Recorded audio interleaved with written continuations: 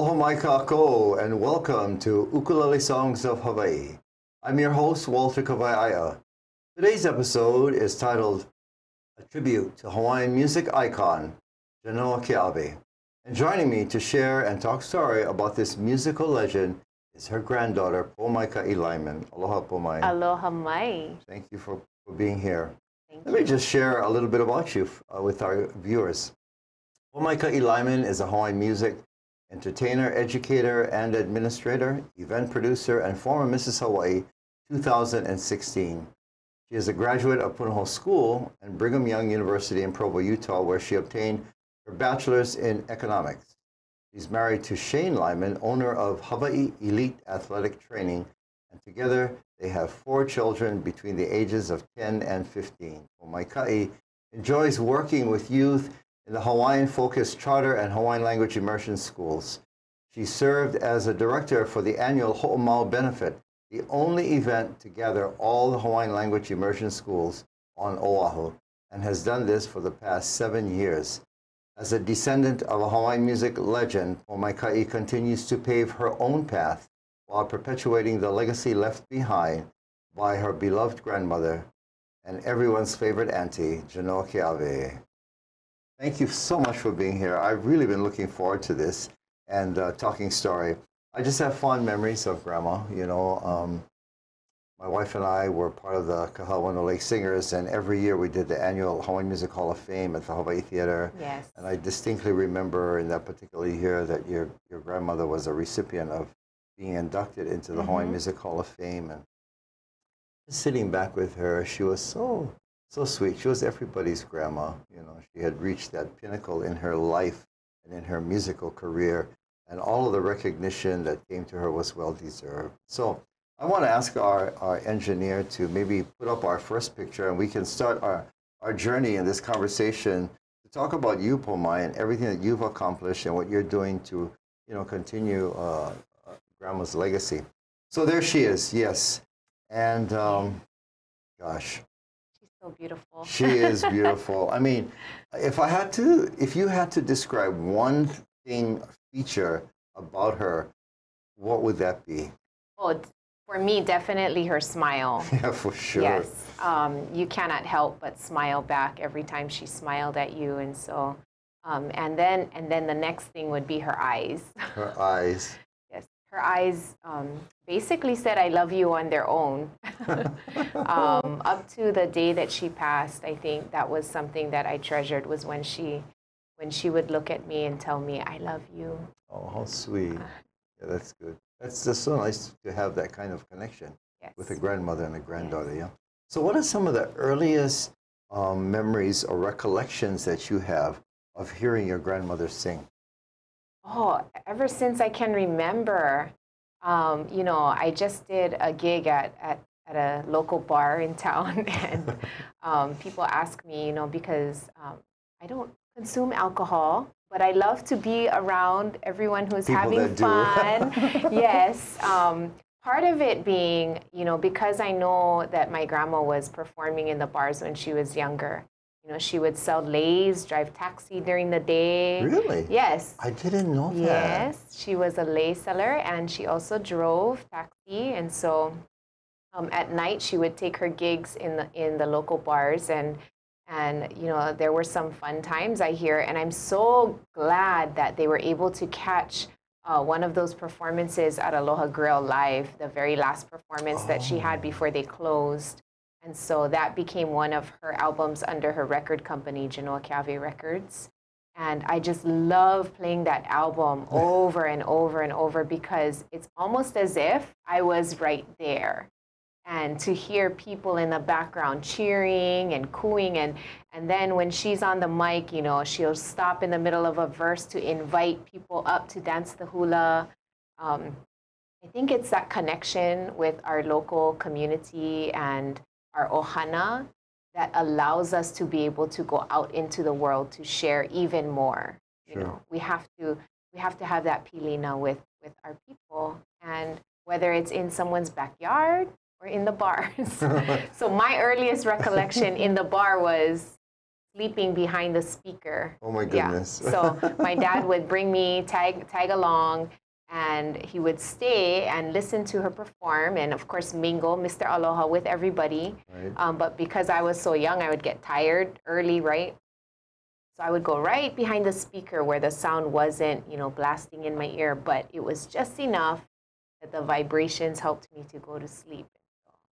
That reminds me because one of my students is Hanai daughter. You might know her. Her name is Miley Lu Ching. She was a Hanai daughter of Nona Beamer. She created and she runs the Hula Preservation Society. Yes. And so Miley has a daughter, I think her name is Kupu. And Kupu is, I want to say 10, 11 years old. But Miley has taken her everywhere she's gone. And we were just commenting on that coming back. And I truly believe that when a mother does, or a father, makes the effort to do that. I mean, it's a lot easier to just leave them at home and go do your business. But that extra effort, consistently done, is going to pay off big-time benefits, not just for the little girl, like it did for you, but it's going to pay off for the family and the mom later. Which I'm seeing in my daughter. You are? Yes. Yeah. So your daughter, somebody told me, she plays saxophone in the school band? Saxophone in the school band. She taught herself how to play piano and guitar, and she picked up the bass, but her main instrument is the steel guitar, which she's learned under Uncle Alan Akaka. So, yeah, and when she was a baby, that's exactly what happened. Is my husband was working, later hours at the gym, and then I was starting my gig right about the time he was finishing. So there was a little window crossover, yeah. Yes, where I couldn't quite hand her off yet, and he couldn't pick her up. So I had to bring her with me to my gig in her car seat, place her behind us on the stage, because I couldn't ask the aunties or everybody else to watch her, right? So she's on the stage, and I'm lucky that she was good enough of a baby that she never cried. The music calmed her. She just would sit there and observe and listen. Well, she's listening to her mommy sing. That's why she recognizes your Leo, your voice. The nice Leo. The nice Leo, yeah. Yes. So, about when in your growing up years did you pick up an instrument? I mean, I know you said you've heard it was around you all the time, but at what point in your life did you decide that this was something that you were going to definitely do? It wasn't until my high school years that I learned that this would be something that I was going to take on as kuleana. When I was little, my grandma always had an instrument available for every young mo'opuna in the hale. So there was an ukulele available for us to pick up whenever we were ready. She never forced it upon us. But when we did pick it up, she would take the time to sit with us and to teach us how to play and strum. And so one of the first songs I ever learned was a composition by Wendell Silva, written in 1980, I want to say 6 or 7. But he wrote it as part of a competition, a song competition for the Year of the Hawaiian. And the title that year of the Hawaiian was Ho'olako, Hawaii, to unite, Hawaii unite. And so when I learned that song, I got to perform it with her for the first time. She brought me with her to a conference out at Brigham Young University in Laie. And I was about 6 years old when I performed that mele. And then, I played and I danced hula with Auntie Hui Park, and then with Auntie Hoakale Kamau. And then in my high school years, I thought, okay, I'm going to be a hula director for the Punahou School May Day program. And when I didn't get that position, I said, now what? And I was encouraged by Dave Eldridge to audition as one of the musicians. And so, in my head, I'm thinking, okay, they think that just because I'm the granddaughter of Genoa Keawe, that I should be able to sing Hawaiian music. So I go and audition, and the song that I auditioned with was Pandanus Club. Okay. Ano aya oe oe anai. Oh, yeah. So I really liked that song at that time. So yes. They played it a lot on the radio. Yes, at that time. And I got the position of a musician. And the first song they gave me to perform, 2 songs, Oni Conjugation's Kabutia o Manoa and Antilina's Polova Apa. Which is easy. Oh, yeah. So I listen to the recordings of those songs and I go, oh, geez. So I go home, I get the lyrics, I practice, and Tutu comes out of her room and she says, let me teach you, let me show you how. So, that was when she started working with me as a freshman in high school. So that's when it began. Yes. So like you said earlier, that the instruments were there, but she never pushed. Right. And that's really the way to do things when you think about it in life, for anything. Yeah?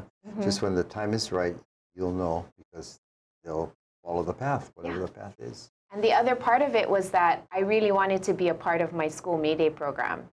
And so if that was the way to do it, I had to learn how to sing these songs and play the instrument. And so I went from jamming Ka'au Crater Boys with friends in the hallway to learning how to sing my grandma's music. That's a leap. Yeah, that is a leap. That's a leap. And so I went forward with doing that throughout high school, but it wasn't until the middle of my junior year in high school that my grandma finally felt that I was ready to come and perform with her in public. Okay. Up until then, it was, okay, you need to work on this, you need to practice a little bit more. And then finally, mid-year in my junior year of high school, when I had the chance to travel with her to my auntie's halau ho'ike in Seattle, Washington. Wow. Yeah, so. That must have been wonderful, though, when you reflect back on that first moment that you got to step on stage and sing, because you knew she, by that time, you knew she was something a lot more than just your grandmother to the rest of the world. Yeah. And so I'm sure there was some sense of Juliana that came upon you, that you realized that. And I would imagine that's harder because you're her granddaughter. There's this expectation by the world that, oh, because you're going to be. And so we'll talk more. We're going to go to a break in a few minutes. But when we come back, I'd like to explore that because I think a lot of us, a lot of kids, whether it relates to Hawaiian music, the hula, or other facets of life, we can all experience. I mean, I grew up with, the shadows of Kahawa on the lake. And yeah, it can be challenging. All right, everybody, we are here with our guest in Pomaikaʻi Lyman, granddaughter of legendary musical icon of traditional Hawaiian music, Auntie Genoa Keawe. We're going to take a break, and we'll be right back and continue talking story with Pomaikaʻi. Aloha, y'all. My name is Mitch Ewan. I'm from the Hawaii Natural Energy Institute, and I'm the host of Hawaii, the State of Clean Energy. We're on every Wednesday at 4 o'clock, and we hope that we have interesting guests who talk to us about various energy things that are happening in Hawaii, all the way from PV to windmills to hydrogen, close to my heart, electric buses and electric vehicles. So please dial in every Wednesday at 4 o'clock on Hawaii, the State of Clean Energy. Aloha. Aloha. I'm your host, Sharon Thomas Yarbrough of Sister Power here at ThinkTech Hawaii. And Sister Power is all about motivating, empowering, educating, and inspiring all people. And we have various subjects here. Sister Power is here at ThinkTech every other Thursday at 4 p.m. Again, my name is Sharon Thomas Yarbrough, host of Sister Power. We look forward to seeing you. If you have any questions, feel free to contact me at sistersempoweringhawaii@gmail.com. Look forward to chatting with you soon. Aloha.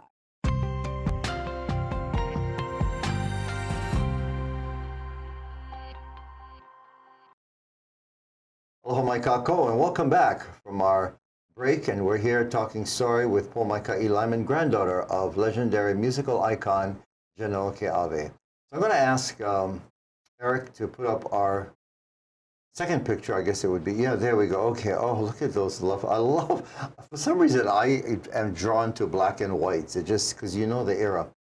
So tell us, I think I know where Grandma is, that she's second from the left with her ukulele.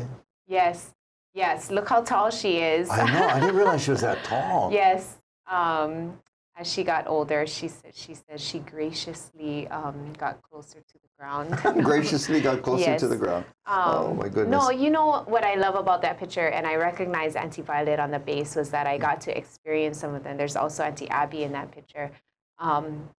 But you were young, you know, though. groups, I wasn't even born. Oh, you were born. Okay, I know when you... But there were groups of all female. Yeah, yes. and that was common. Yeah, it was much more common then than it is today.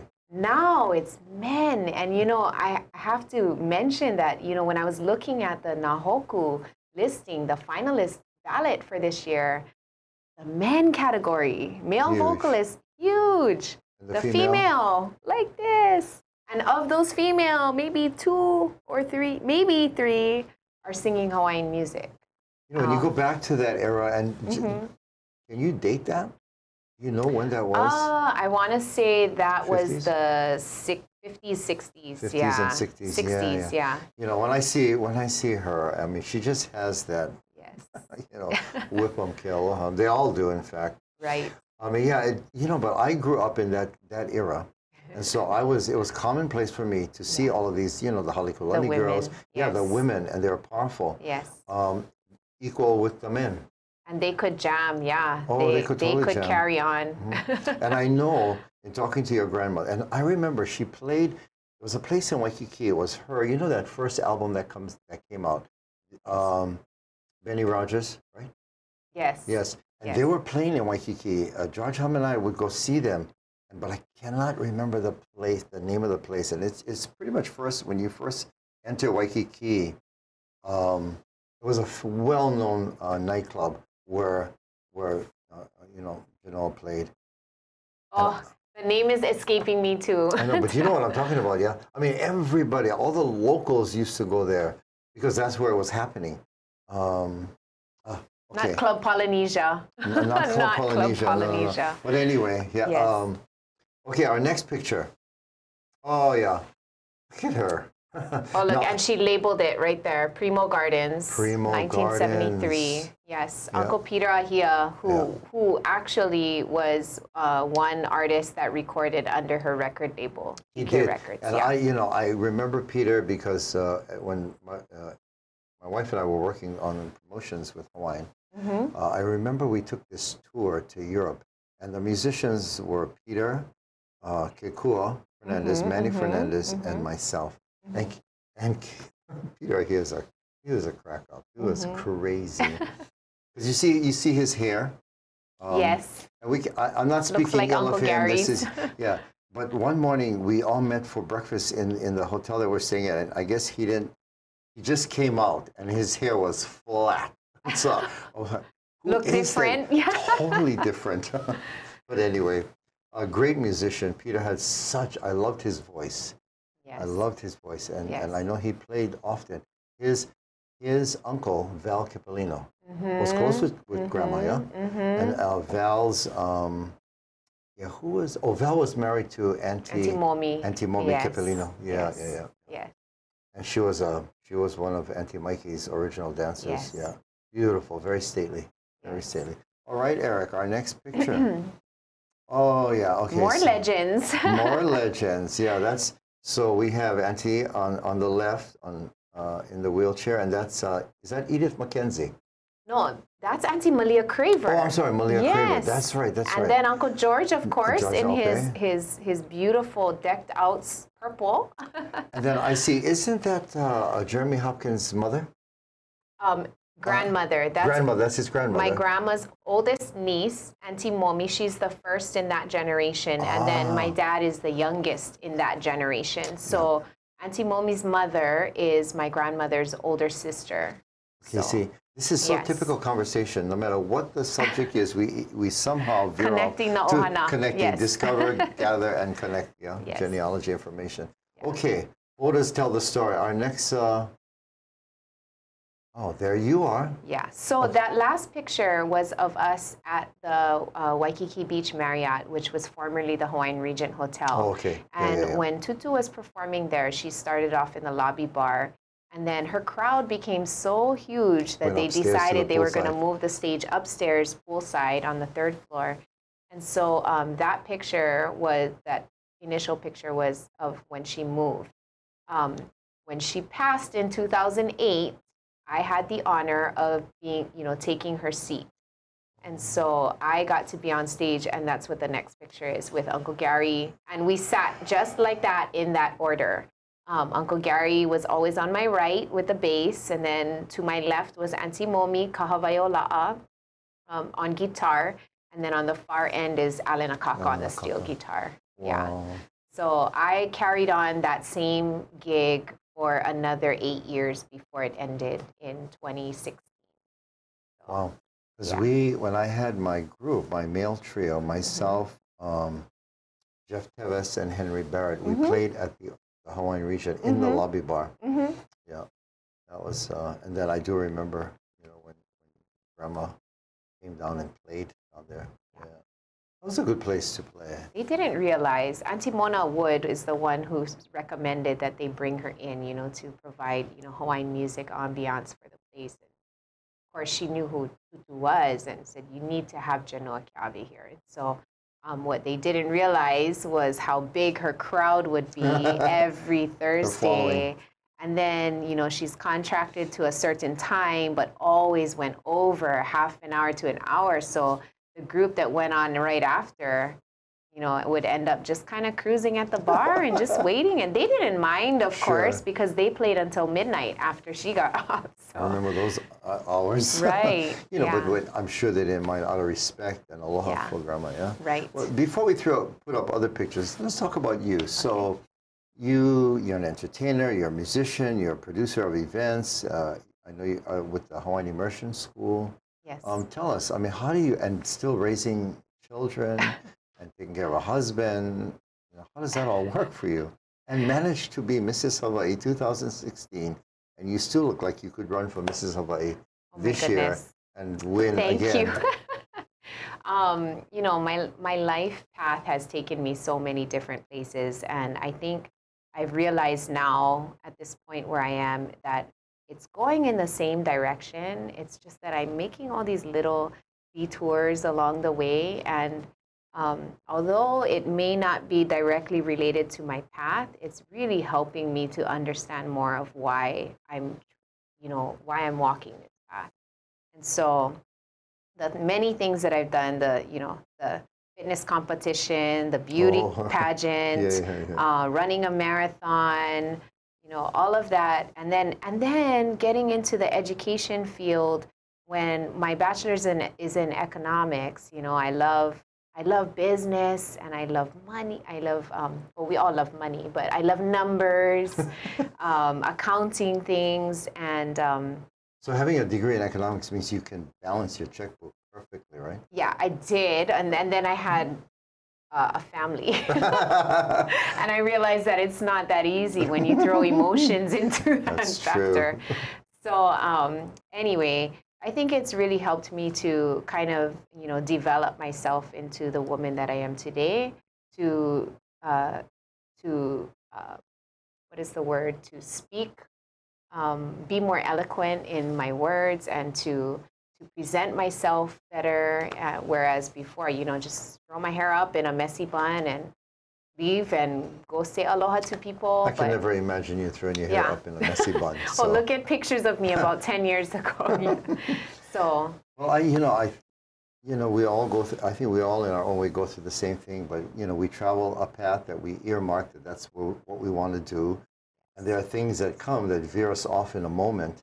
But I think, about that, I think it just broadens as we travel. We may have started that path, and that path may have been extremely narrow in terms of our experience. Exactly. But as we travel and are willing to accept opportunities that might not necessarily be in our wheelhouse of experience, but we accept it because we know it's going to just make us better. And then the path gets broad and broad. And at some point down the road, perhaps now in your life or in the near future, the pathway is going to be broad. because of everything that you and I have experienced. And I love that analogy because when the path is more broad, I can bring more people along on this journey. So that's becoming more of my pleasure in doing this, is that, you know, I've made so many different connections that have helped me to continue to walk this path, and also have my family there with me. You know, and it's not easy. We're still facing obstacles. Oh, yeah. But I can have a more clear vision and know that, you know, like I don't have to stay on this narrow path. I can do this a little bit, and so it's been fun. And you're being a great example as a mother to your children, because they're watching every step you make. Yeah. And you know, that's, you know, they're going to be in your shoes one day talking about you, and, you know, hope that that tradition or that legacy. And likewise, they teach me a lot too. Eric, can we have another picture? Yeah. Oh yeah, tell us about. Speaking of my family, this. Yeah. So this is a tradition that my grandmother, you know, made sure that we all were a part of every year. And this is some years ago. I can see my daughter. In fact, this was right after my oldest was born. But these graves are the graves in Kahana Valley. Oh, you know, when you turn okay, when you turn onto Trout Farm Road, you have to kind of hike up into the mountain a little bit. And my grandmother always took us there. That is my grandfather's parents.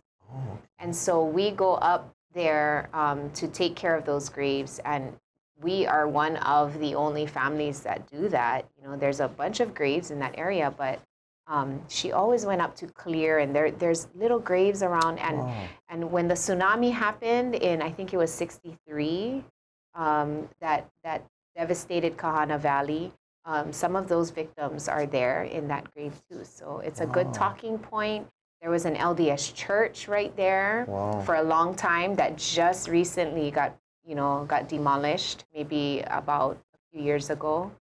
So it's a good educational spot where we could ask, you know, my tutu stories, or ask her questions, and she would tell us stories of what happened in that valley. So I know, and our time is running out. I know that Cy Bridges is from Kahana Valley. Yes. And he has amazing stories that he tells about growing up there and the value of all of that. So I'm interested. Yeah. Can we, Eric, can we get the last picture you have? Yeah. There, yeah, okay. Oh. So, you know, we're going to have to bring Mike back because we've literally run out of time. But I love this picture because everything she said about Tutu, I think it's, you know, there it is. That's her legacy. And tell me why you like that picture so much. You know, it's just her and her ukulele and her smile, and you can see right into her eyes, and they're not, you know, fancy, no eyeliner, no, you know, makeup, nothing. It's just her. And that picture was taken actually when she received the National Endowment of the Arts recognition in Washington, D.C. And so, you know, that picture just reminds me of all the work that she's done and how she's recognized not just by myself and our family or the community, but the world is recognizing her. And, you know, it was someone who told me that she, you know, your grandmother is a beacon of light. And in the darkness that is just enveloping this whole entire world, that we are looking for those types of people who are spreading light and love. And her music was how she shared her aloha. And so it's my hope that I can do the same too. And she set the example, she set the bar, and I'm constantly trying to live up to that. So. Well, you're doing an excellent job, and we appreciate, you know, everything that you, your whole family, your grandmother, and what they represent. And, you know, I have to agree with Pomai that, you know, even though Tutu is gone from us, but her music lives on. And as, you know, she said, the times that we live in, all of us are desirous for that light and that hope. And when we reflect back, or when we listen to, you know, Genoa's music, that's the kind of light and, you know, puts a smile on our face. Well, thank you so much. Mahalo for having me. Thank you for tuning in for today's episode. And as much as we miss hearing the live voice of Auntie Genoa, I want to thank Genoa's granddaughter, Pomaikaʻi Lyman, who is doing such a wonderful job in seeing to it that her grandmother's musical legacy lives on. Again, mahalo to you, Pomaikaʻi. Thank you for joining me. I'm Walter Kawaiaea, your host here at Ukulele Songs of Hawaii. Until next time, take care, everybody. Aloha no. Aloha.